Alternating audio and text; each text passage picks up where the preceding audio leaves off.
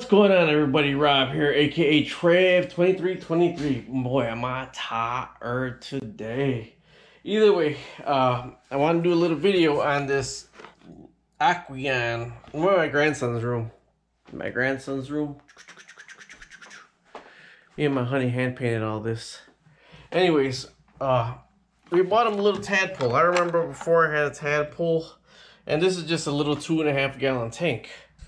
So you could either do the partial changes on the tank, or you could buy a little filter. I actually decided to buy this quiet flow filter for a 3 gallon. Now this is a 2.5 gallon tank, so this little thing filters a 3 gallon tank, and all it is, it comes with the little filter, cartridge, and the top to the filter. All right. And it has clips that you could either hang it on the back, or you could attach it to the back. So let me get this standing up right here, seeing that I got a tripod. I actually bought a plant to put in here too. There's some duckweed in there. Alright, so this right here was standing there, and luckily there's an outlet right behind it.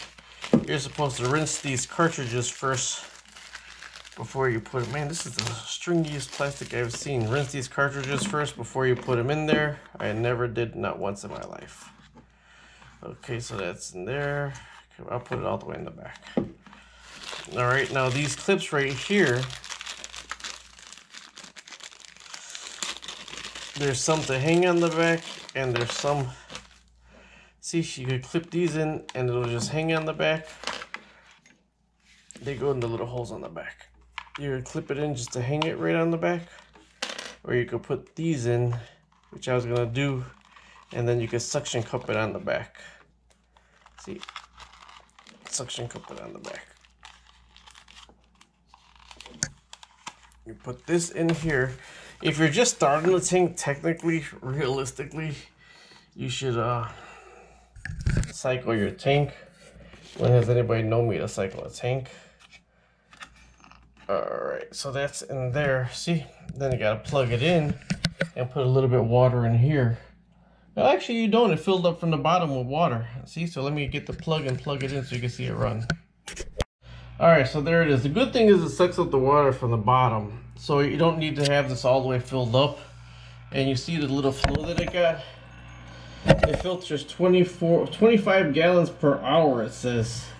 So we do got some motion in the water, and actually it's not the bubbles that the bubbles from the air stones that make the air, it's the breaking of the plane of the water up here that makes the oxygen for the tank. Plus there's some plants.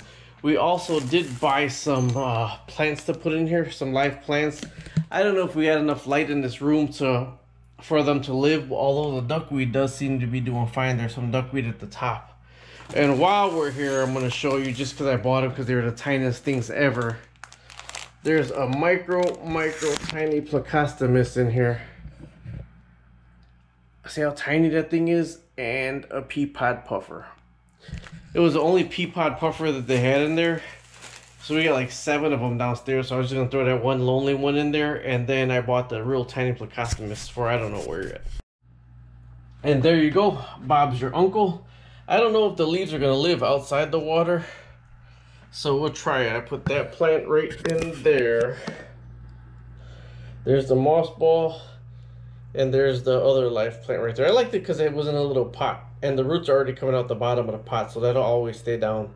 Now there's a little tadpole back there, and believe it or not, I had a bullfrog tadpole that I picked up before in a 10 gallon. And it grew, and it was just really cool to watch the tail go in. It grew up, and actually I would feed it goldfish.